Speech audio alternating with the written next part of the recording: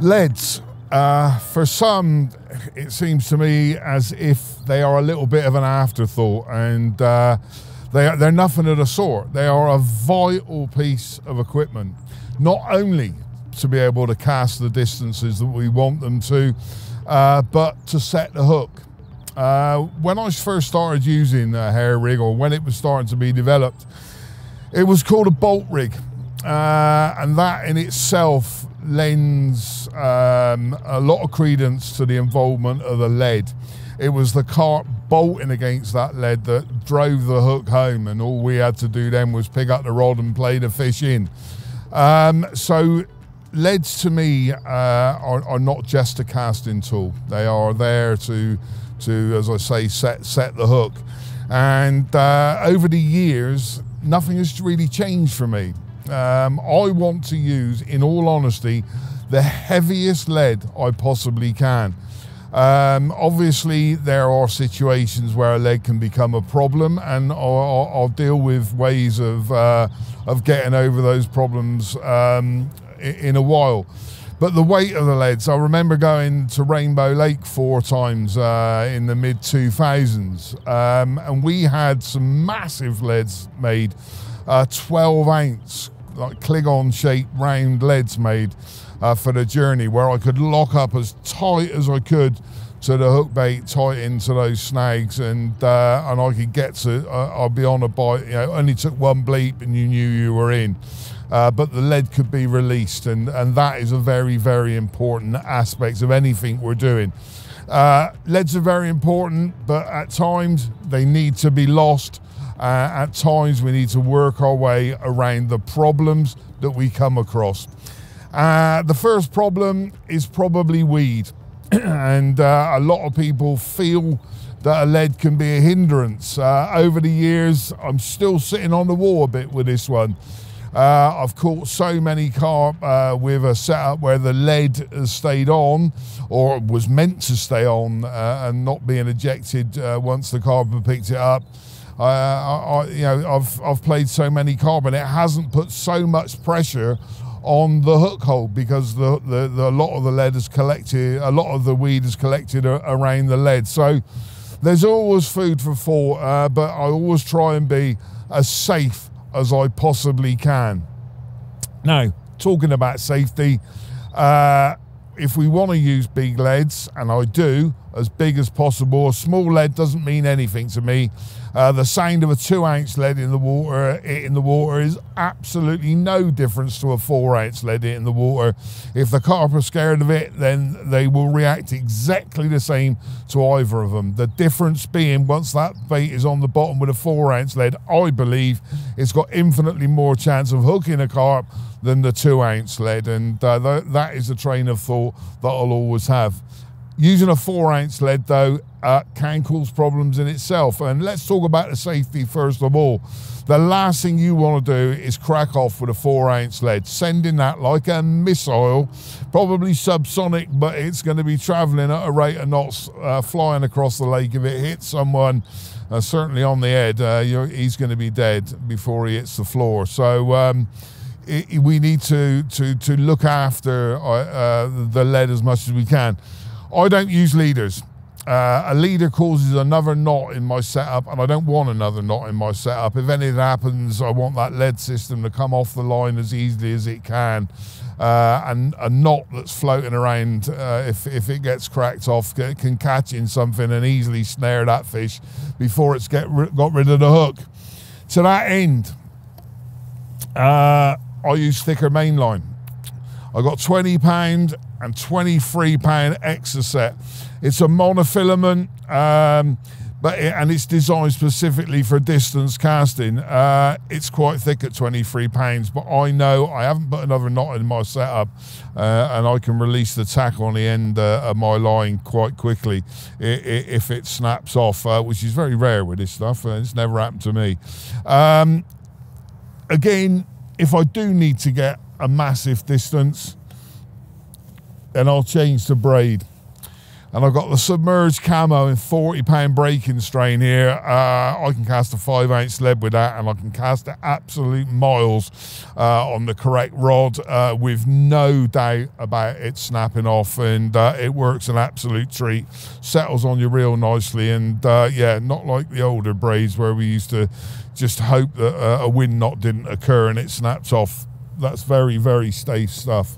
So that's how I fish with heavy leads. You know, whatever setup I use, which we'll go into now, I don't use a leader. My main line will be strong enough. I'll change it over if I need to for a heavier lead.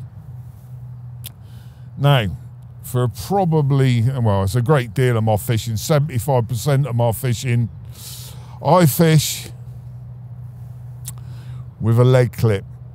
This is a little slick one, a camo, an Edges camo one, size 7, and that is a 3 3/4 ounce Klingon lead.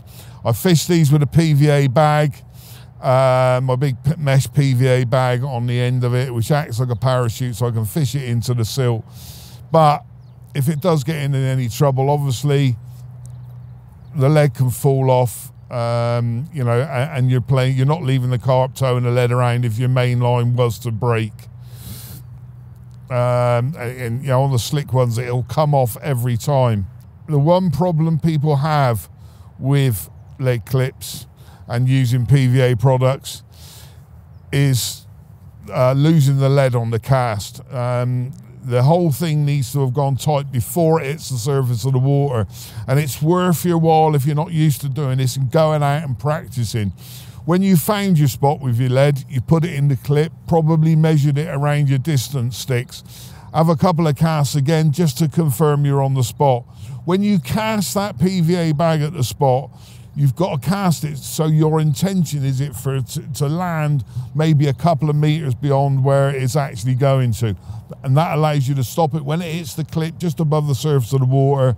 Then you can feel it all the way down to the bottom. It keeps the hook bait and lead separation all the way down, and it lands absolutely perfect on the bottom. It is something to practice, believe you me, because then you can use PVA bags so much more effectively, and you can use them all the time. Getting that amount of attraction around your hook bait it is priceless. But yeah, I don't use any leaders again. I've got a long tail rubber on it to avoid any tangles. It lies perfectly on the ground, and the carp safety is assured. Now, there's one rig that seems to have ignited in the fashion stakes again.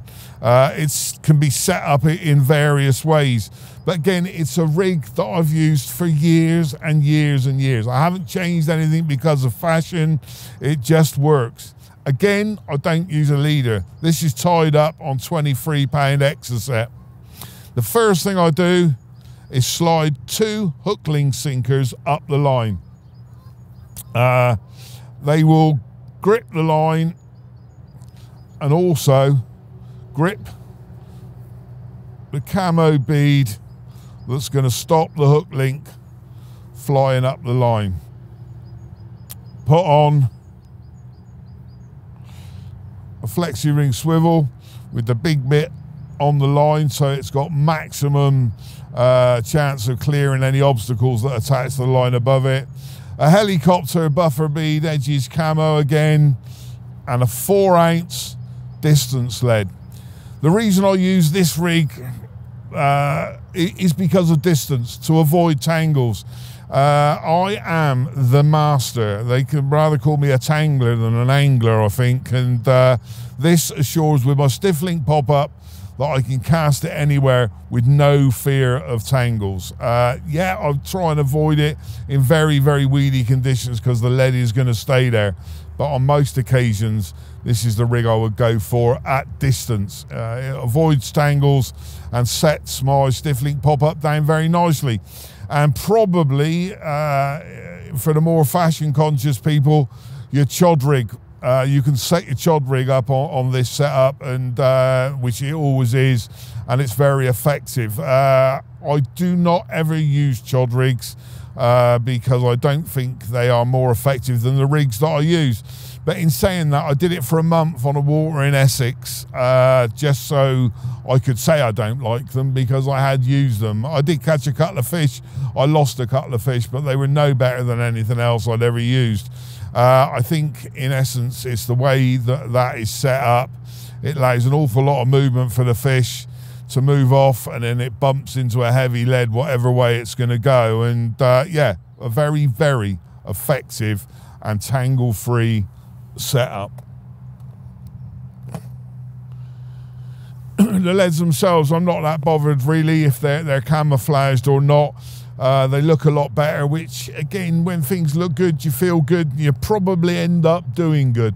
But it's the weight of the lead that is important. The round Klingon leads are brilliant for short distance stalking stuff where I can just drop it in, or I'm not casting very far. But the bigger distance leads help me to get that fraction more distance when I'm casting. And I don't think lead setups need to get any more complicated than that. The basics, as big as lead as I possibly can and as safely as I can. I don't want to not overstate the safety aspects of using big leads, and please remember them. But yeah, the bigger the lead, the more bites. This is program number 5 in the series, and to ensure you can see all those that we've made and all those that are going to be produced in the future, you need to subscribe and press the bell icon to make sure that you can see what we come up with next.